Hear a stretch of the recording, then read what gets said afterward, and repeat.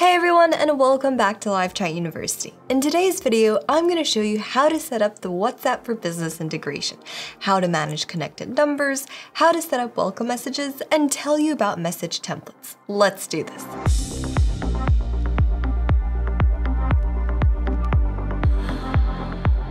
WhatsApp messages have an open rate of 98%, so it's no surprise that many businesses leverage this communication channel. With the LiveChat times WhatsApp business integration, your customers can contact you via WhatsApp, and your agents can respond to and handle WhatsApp chats in the LiveChat app. This provides you with all of your customer messages, whether from your website to WhatsApp or other channels you've integrated with, all in one place. Right, let's get to installing the WhatsApp for Business integration. You'll need a phone number to link to WhatsApp and a Facebook or Meta business account to complete the integration. To connect LiveChat with WhatsApp Business, open up the LiveChat app and go to Apps, go to the search bar and type in WhatsApp Business, click on it, and we want to click on Install. We want to click Allow. Then let's go and click Settings.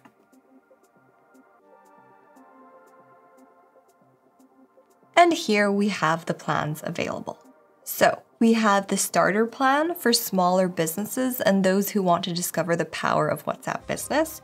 Then we have the standard plan for those who are actively using WhatsApp Business, and the full plan for companies who want to use the full power of WhatsApp Business. Now, by scrolling down, we can further compare the plans, so please take your time with this comparison and find the right plan for you. But before you click on Get Started and confirm your purchase, please make sure that you have your billing information and account details already set up in the billing section of the LiveChat app. If not, go fill it out and come back to this step. I'm going to go with the full plan and click on Get Started. Then we want to click on Confirm Purchase. Right, that's it. Now we want to go and click on Go Back. Then we want to select Continue with Facebook. We want to continue if we are logged into the web browser. And we want to click on Get Started after going through the permissions. So here we need to choose our business portfolio. We need to fill in the information, or if it's filled in automatically, that's great. And now we need to click Next. So here we need to create or select a WhatsApp business account. So since I don't have one just yet, I'm gonna make sure I go with Create and click Next. So here we need to create our WhatsApp business profile. I'm gonna go quickly fill this in and be right back. Right, gonna click Next. All right, so here we have to add a phone number for our WhatsApp business account. I have my phone ready. I'm gonna put in my phone number and I'm gonna choose a phone call. Then I'm gonna click Next. All right, I'm waiting for a call. Here we go. All right, let's click Next. All right, so here we need to review what LiveChat integrations is requesting permissions to do. After you're done with that, click Continue. It's going to take a while to verify your information.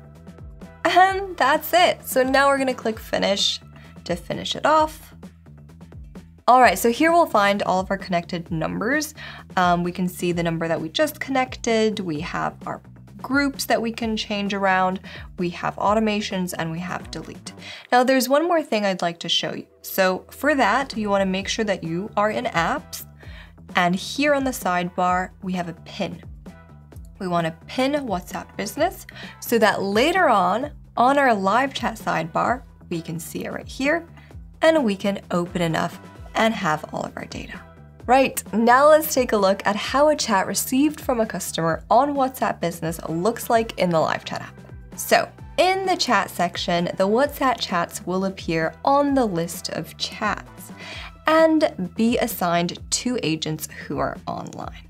So here's a disclaimer. If your agents are, let's say, offline, or you have a manual selection set up, the WhatsApp messages will appear on the list of unassigned chats. So I just wanted to let you know. All of the messages will be marked with a little WhatsApp icon next to the name of the customer.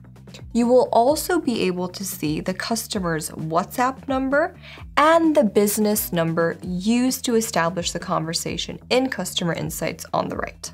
Now, aligning with the Facebook WhatsApp policy, you have 24 hours to respond to a message. After that time, the chat will be archived and you won't be able to reply. This policy is in place to protect against spamming. Right, let's get into welcome messages. With welcome messages for WhatsApp, your customers can receive a welcome message after opening the conversation window, which contains basic information about your business and a simple welcome message. A welcome message can be configured separately for each of your business numbers. They can be added in LiveChat under the WhatsApp integration, in connected numbers, and automations. Here we want to switch the toggle on and make sure it's green. And here we can edit our welcome message. We can say, hi, thank you for contacting us. How can we help you today? Or let's change this around. Hi, Kaya's store. How can we help you? Right, so let's click save. So to our number here, we have our welcome message connected.